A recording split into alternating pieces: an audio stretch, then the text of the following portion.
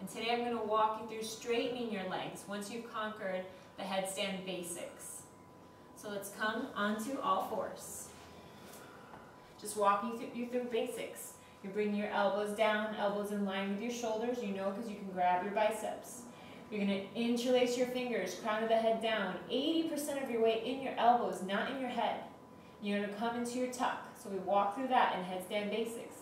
Next steps, you're going to bring your knees up towards the ceiling, and then finally, bring your feet up. So you're finding that straight line in your body. Here we go. Head down, press 80% of your weight into your elbows, relax your shoulders, straighten the legs, walk the feet in. Here's what we practiced in basics. Bring your tuck in.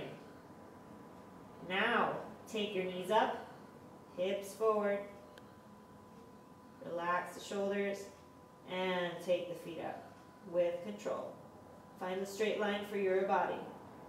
Breathe. And then gently lower down. Opposite the way you came in. Thanks for watching. To learn more, visit brendablanco.com.